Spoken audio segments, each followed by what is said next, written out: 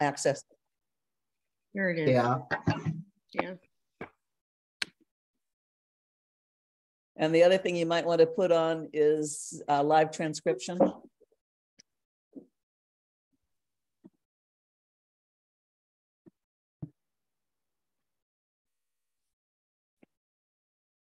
So is it showing up?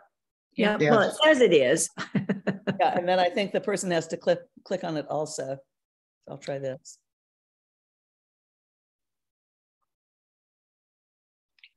Okay, now somebody talks, I can see if I see talking. Anne, tell me something.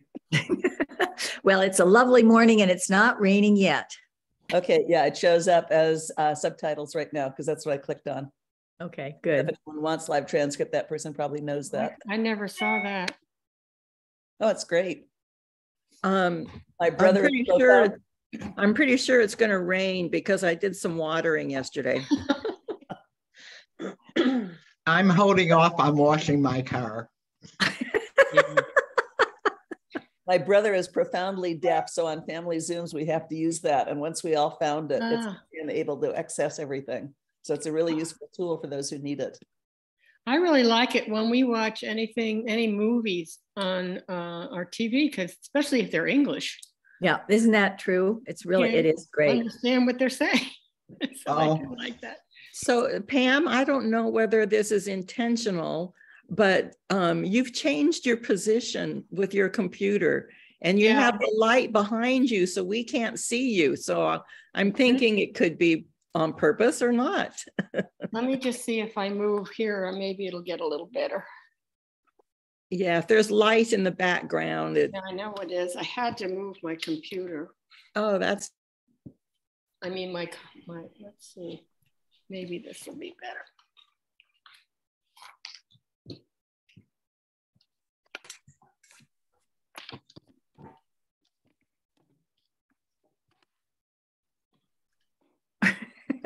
Well, so far it's not working real well, Pam. We don't see you at all. Yeah. Well, some people like a loose, they block off the whole picture. That's a little better, maybe. There. It is better. Thank you. Pam, if you look like me, you'd block yourself off. Yeah. Are there curtains behind you that can be shut? No. Right behind your head. Looks like there are, but no. Okay. No, there's no shutter on that. Oops. Well, it's 10:03 now, so let's formally start. I'm Delight Willing. I'm the co-chair of the Bainbridge unit, and my other co-chair, as I think some of you heard, is Colette Crosby. She has gone on not quite an emergency run, but her brother has just had major heart surgery and decided that she had to be with him today rather than with us. Though I think when she gets there, if it's accessible, she's going to try to tune in. So she may join us, she may not. I'm really happy to introduce Kat Freudenberg, if I'm saying that right, Kat. Kat is the first vice president of our Kitsap County unit or group, and has been spending a lot of her time on this open meetings. So Kat, I turn it over to you. And of course, my phone starts ringing at that time. Hold on just one. That reminded me to mute my phone right now. Yeah, I was going to ask that. It's the other phone that's always the one that's the kicker. It's the when you've got a landline you don't use very often, and then it decides that now's the moment.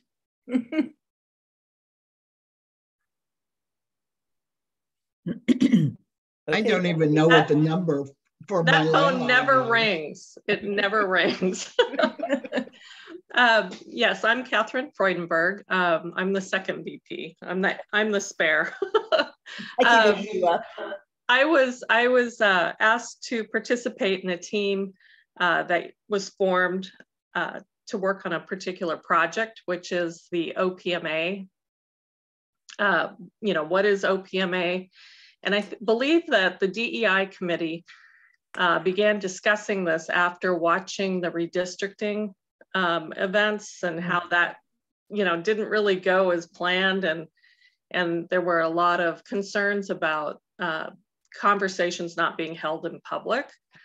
So as we started discussing this, we thought the first place to start is to provide members with an overview of what OPMA is, how it should work, so that they understand, you know, the little subtleties in the law. And this isn't intended to answer every question, so there may be questions afterwards, and I'll do my best to answer those or at least take them down and get answers for you.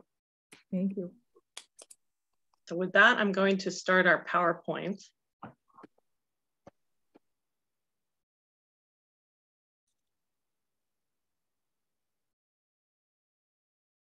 Can everybody see the screen? Mm-hmm. Okay.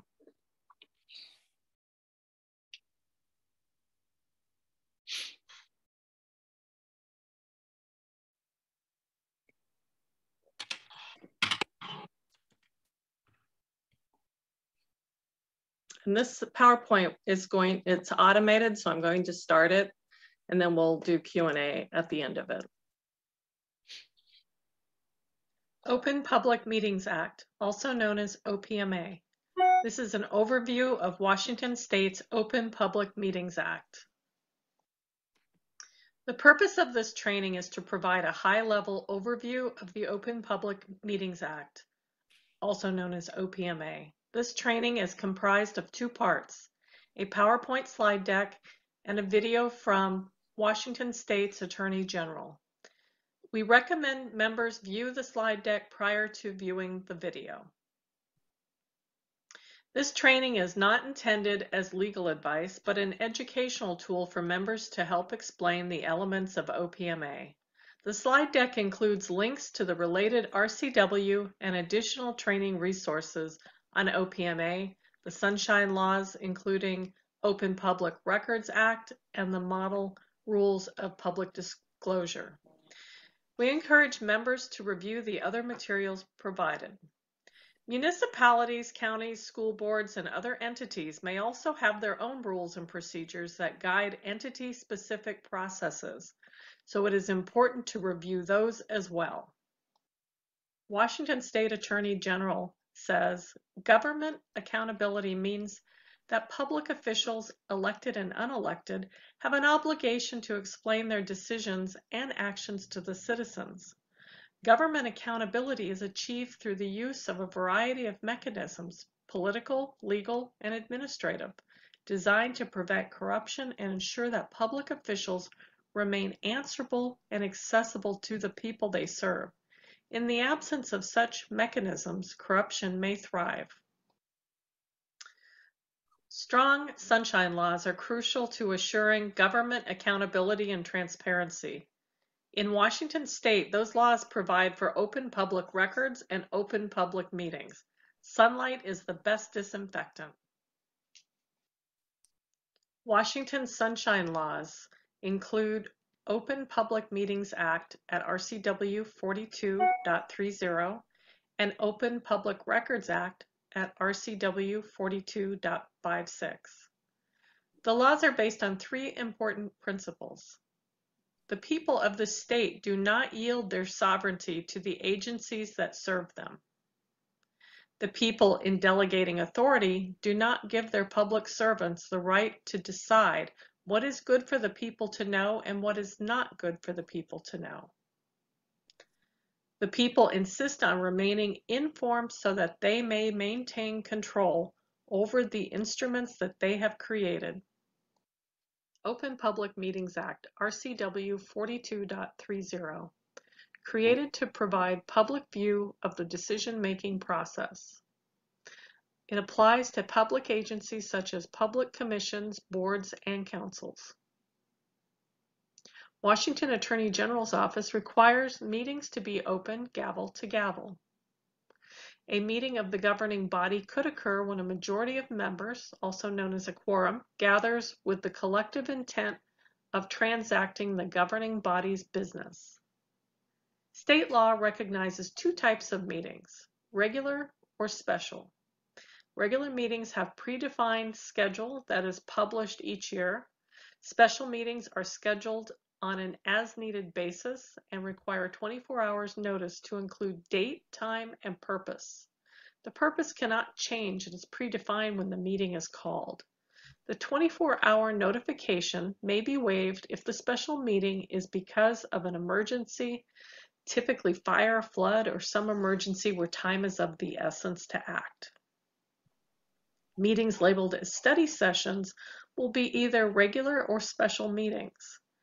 A council may combine regular business with a study session. The agenda should clearly define the purpose of the meeting. Executive sessions and closed sessions. Executive session is defined in RCW 42.30.110. They can be part of a regular meeting or scheduled as a separate special meeting. They are limited to certain discussions.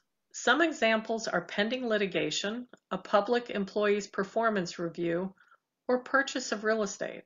For a complete list as to what is permitted to be discussed during executive session, consult RCW 42.30.110. Discussion is closed to public attendance, but any action arising from this type of meeting must be conducted in public view. Action may be taken after the executive session, such as voting, motions, instructing staff activities, etc. Executive sessions that pertain to litigation must have an attorney present. Closed sessions are similar in that they are used to discuss bargained for workforce contracts. These meetings are separate from recognized executive sessions but are also closed to the public. Here are some examples of potential OPMA pitfalls. Informal meetings can occur when a quorum is present and begins discussing or transacting business. Email communications. It does not require that all included on email participate in the exchange. They could be silent but still be in violation. Group phone calls where a quorum is present, or a phone tree, where members are called individually to discuss and determine future action. Straw polls or deciding a vote while in executive session. Social media discussions when a quorum is present. Meeting via Zoom or Google outside of public view when a quorum is present. An informal gathering in the parking lot at an event where business is discussed or transacted. Electronic communications outside of public view while conducting a public meeting. Council members should not communicate via text or chat during public meetings. OPMA violators may incur penalty, sanctions, or both. It's $500 for the first offense, $1,000 for each subsequent offense, and that is personal liability for the electee. Court will award attorney fees to the party seeking remedy. Action taken at a meeting can be declared null and void under RCW 42.30.120, RCW 42.30.130, and RCW 42.30.060. Here we'll review a recent OPMA violation involving the Washington State Redistricting Commission. The information contained on this slide and the next slide comes from the consent decree and final judgment. In December of 2021, Washington State Coalition for Open Governments, also known as WashCog, sued the state of Washington, the Washington State Redistricting Commission, and the 5 commissioners. Multiple violations were cited. Training. Insufficient OPMA training as required by law under RCW 42.30.205. Open meetings violations. Voting in private, failure to make the plan and maps available to the public prior to voting, failure to hold a public hearing. The commissioners held discussions out of public view, held serial meetings when they met over a 2-day period where they communicated with staff and each other. The Open Public Meetings Act provides no governing body of the public agency shall adopt any ordinance, resolution, rule, regulation, order, or directive except in a meeting open to the public. No governing body of a public agency at any meeting required to be open to the public shall vote by secret ballot. OPMA requires any substantive discussion or deliberations on commission business to occur in open public meetings. WashCog and the state of Washington reached a settlement. Elements of the agreement include the following. The Open Public Meetings Act, OPMA, applies to the commission and its commissioners. The commission and its commissioners violated OPMA and the commission's corresponding rules regarding transparency. A commitment to implement rules so that the commissioners no longer negotiate in private. A stipulation that all future commissioners and staff shall complete open government training within 30 days of hiring or appointment. Before the commission considers any motion to approve a final redistricting plan, the commission shall make that plan publicly available, including any proposed congressional or legislative district maps. The commission shall open for public comment any motion to approve a final plan prior to voting on the motion. Penalties of $500 per commissioner and payment of legal costs and fees for the plaintiffs. Penalties totaled $2,500 split between WashCog and another plaintiff, Arthur West, who filed his own suit. Also awarded was $106,743 in attorney fees and $13,428.78 for other costs. The consent decree and final judgment can be found at this link for further review. Here are some examples of historical OPMA cases. This information comes from the Municipal Research and Services Center, also known as the MRSC, website.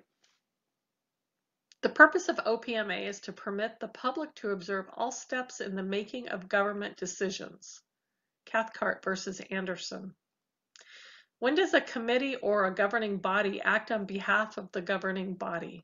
Citizens Alliance for Property Rights Legal Fund versus San Juan County. The OPMA applies to Washington Association of County Officials. West versus Washington Association of County Officials. The OPMA applies to a quorum of members attending a meeting not called by their governing body only if action is taken. This is Attorney General Office 2006, number 6. Meetings subject to the OPMA can occur over email. Wood versus Battleground School District. Kenny. Okay. Emergency must be a severe one. Meade School District number 354 versus Meade Education Association. Ratification of invalid act is null and void. Clark versus City of Lakewood. The links are active in this slide, so you can review the lawsuits at your leisure. On this slide, we provided additional resources that review in greater depth the Washington State Sunshine Laws. That includes Open Public Meetings Act and Open Public Records Act. The yellow highlight is the recommended video to view following this presentation. We hope that you have found this information helpful, and we thank you for your time.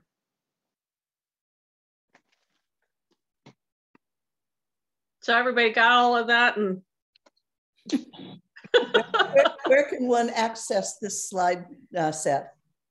So the slide presentation should go out to all members, and anywhere where you saw a line in that presentation is an active link either to the law or a lawsuit or like the redistricting commissions, the cases that were filed against them. And besides the 2 cases referenced, there were additional cases that were filed, and I believe there's a couple that are still pending.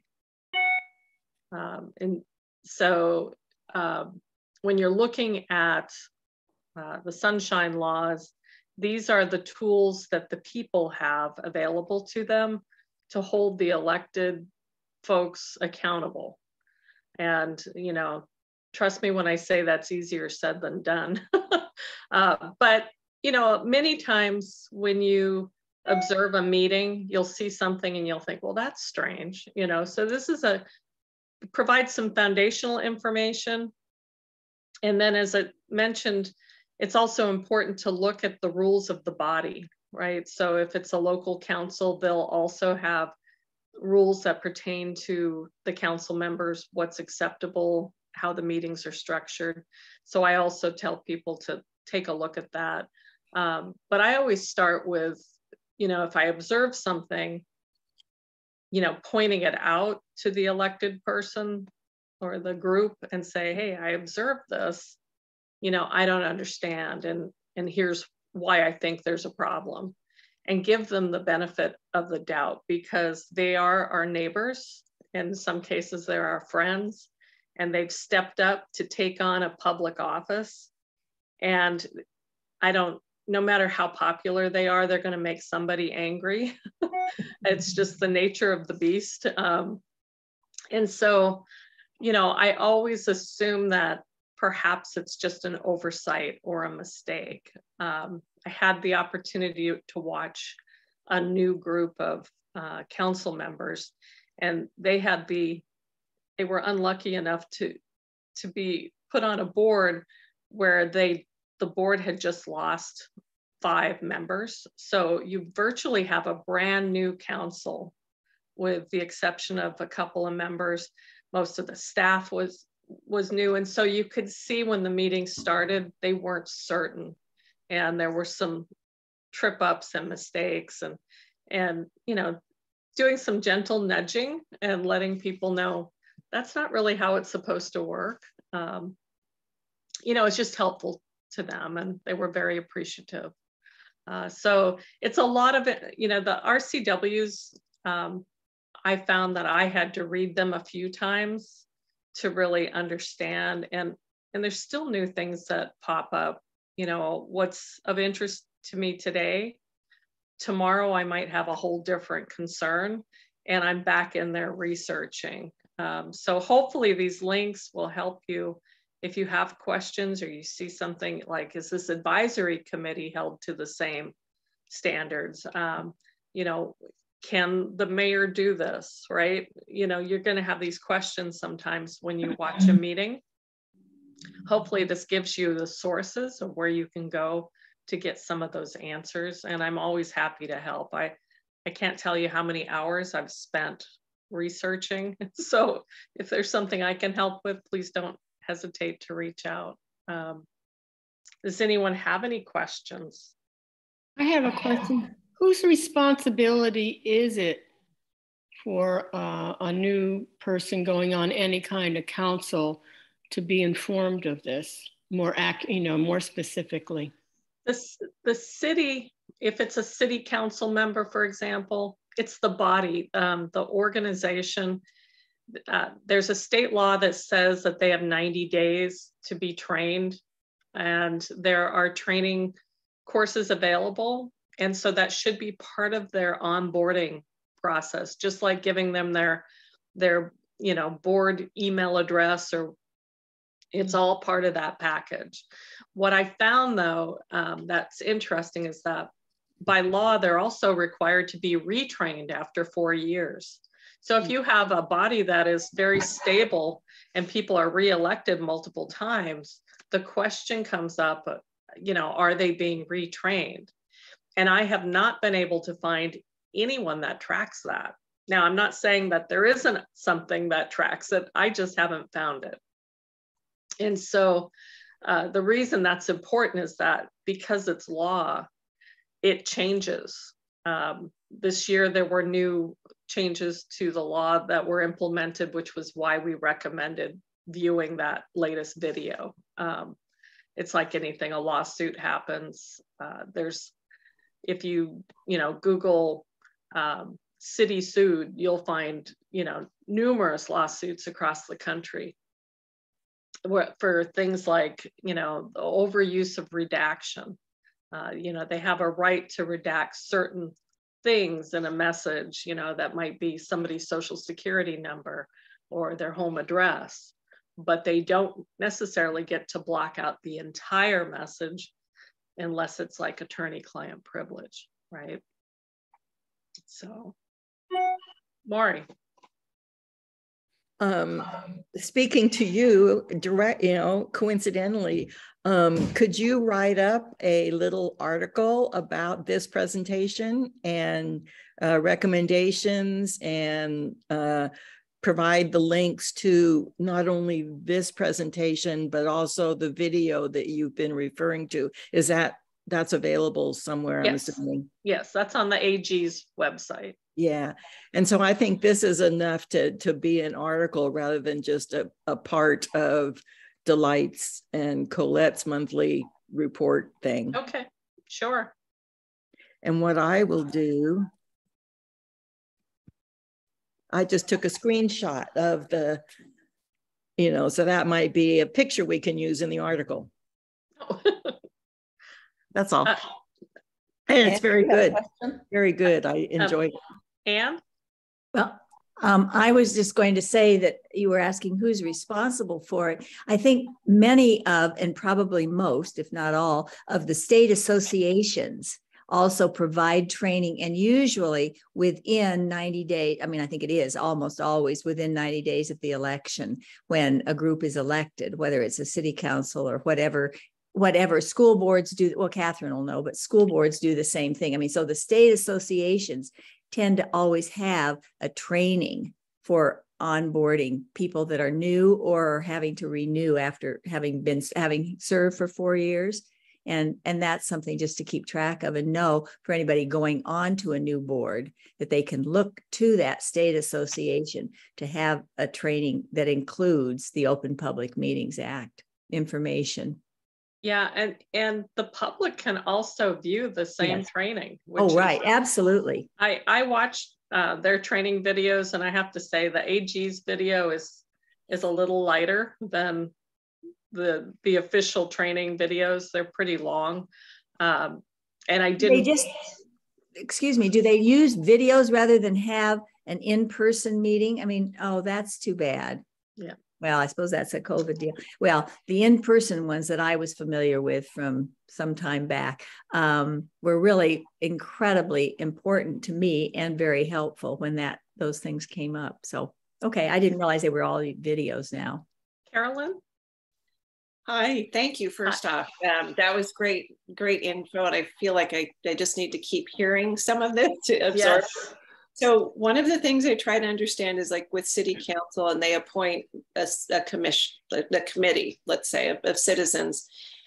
At what point do the OPMA laws come into play? Is it only if they make some sort of decision, or I mean, that's where I'm fuzzy on.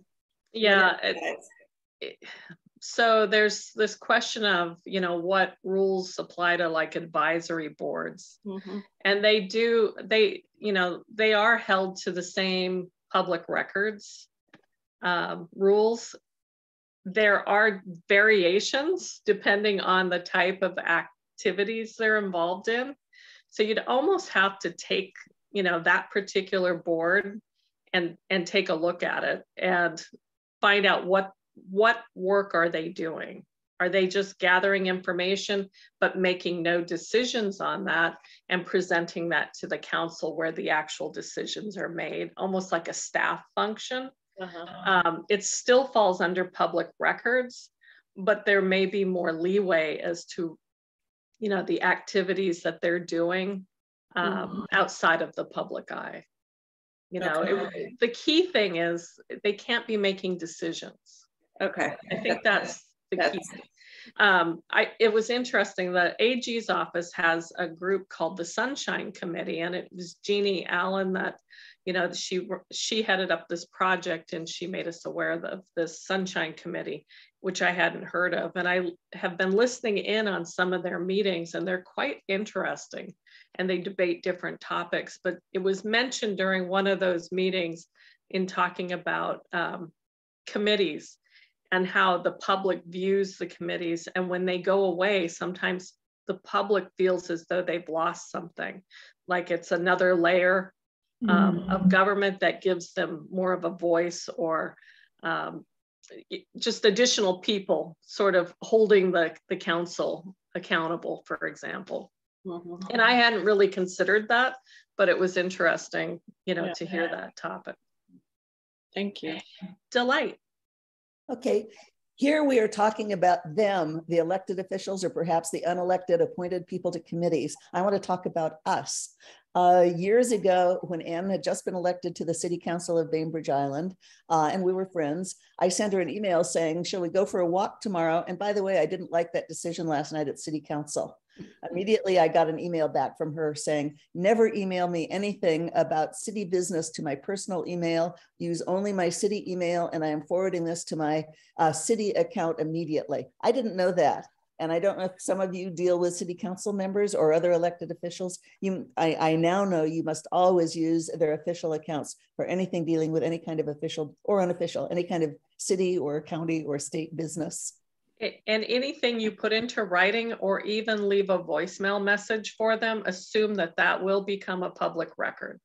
So don't call them up and yell at them, because somebody like me will request a public record, and the transcript of that call will be in there. It's been an eye-opening experience, and like most people, I would watch my council meetings. I'd look at the agendas, and you know, typically what would happen is there'd be something on there that would get my attention, and usually it was a public hearing, right? They're going to have a public hearing because of this building that's going in. And that's when I started to learn that by the time it gets to the public hearing, the decision's pretty much made. And so you want to be involved much further in the process, much earlier, and not wait until that point. But when it starts to affect you, you really start to pay attention to how the meetings operate. And that's when a lot of my questions started to come about. Any other questions? People comfortable requesting public records? That's another part of open government that's very important. Catherine, I think you're on mute. It's interesting because way back when I was on the school board, people, sometimes a teacher, sometimes a parent, would call me on my personal phone because they were afraid that they would be disciplined if it went out on the public email or something. I mean, when I started, we didn't even have email, but I would take those calls and I would listen to their concern. Now, we all had a commitment that if it was a personnel concern, we would take that to the superintendent for him to address without giving the name of the person who had brought this up to me. Was I violating the Open Meetings Act? I mean, it was different back then because, again, we didn't necessarily have emails. No, I wouldn't call that a violation of Open Meetings Act, but if somebody requested a public record, you would be obligated to turn that over, even if it's on your personal device. And that seems to be where electees get sort of tripped up. They get copied on an email and they didn't start the email. They're not even participating in the email, but they are now part of a group, and in some cases a quorum, at which time they've then violated the Open Public Meetings Act. So it's important that those messages, that they not do that, but those messages also need to go to their official email addresses. Carolyn. I'm just wondering, for the upcoming forums, you have this expertise and we have a group present right now. I'm just wondering what question regarding OPMA might be appropriate for candidates. That's a good question. I'll have to give that one some thought. but I think anything about open government might be a good question. Yeah, I'd love to have it on there. I just don't know what form.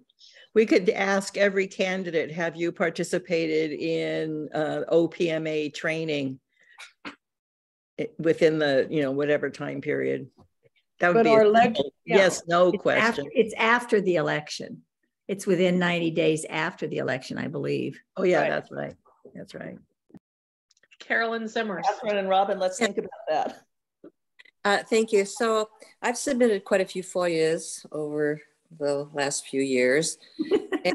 and it seems like there is no actual legal definition of time frame in which they need to get you that information. Yeah, what do you know about that? It's the time frame is a little ambiguous. So the courts say reasonable, and in reading, because I've actually had the experience where I've put in public records requests and noticed that a city does an automatic 30-day, and sometimes we'll split it into small batches, particularly if it's stuff that maybe they're not thrilled about turning over, and they kind of drag it out. But I have seen lawsuits where that was mentioned. Case in point, Delight just sent an article from 2000 and a settlement for Bainbridge, right? 2014 was the date of the article, but it went all the way back to 2011. And in reading the judge's comments, there were, the judge noticed that there was a very long timeline to get the request. So I guess the answer would be it depends. If it's an electronic record and it's in existence, and it's a matter of them putting in a search string, pulling those records up, they'll have to, more than likely, they may have their attorney review those before they get released. But that timeline shouldn't be 6 months. Now, if you asked for, a request that's going to produce 250,000 records, then that's going to take longer because somebody's got to review those records before they get released. So, I sent a FOIA. I've been sent several FOIAs into the Department of Health regarding a certificate of need reports and they say it's going to take 4 months, and honest to goodness, it's on the last day of that 4th month that I actually get that report, and there's been no redactions at all. It's just like they're dragging their feet. Oh yeah, and that's personally, I would look and see what's the volume of record requests they're getting.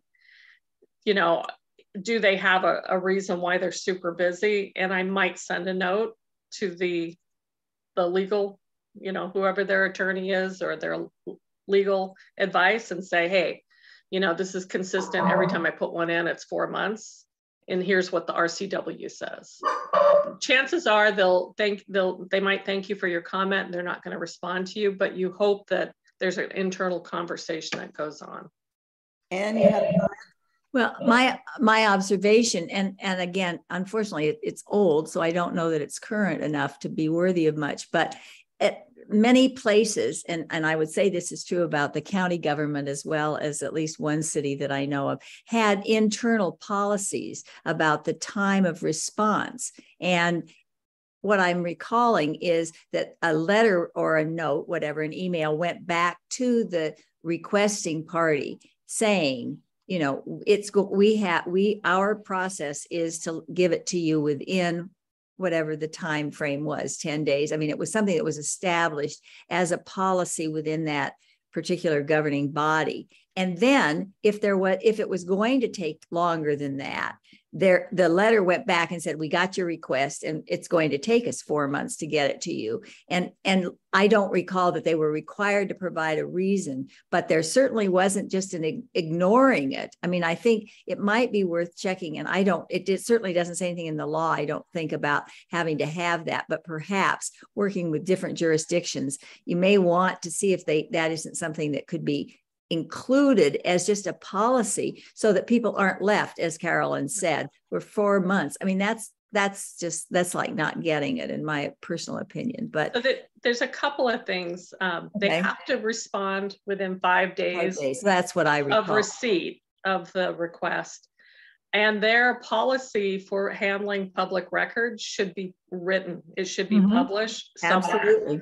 So that's a good place to start and say, are they even following their own policy? Well, and that's what and does everyone have the same 5? I mean, I remembered that from the 2 groups that I worked with. Yeah, but I'm getting. Does everyone say 5 days? Yes. Okay, thank you. Kat, thank you very much. This has been extremely informative, and I look forward to your article in The Voter. It'll be good to have the link to the Attorney General's video. And Betty, did you have a question, or should I turn this over to you?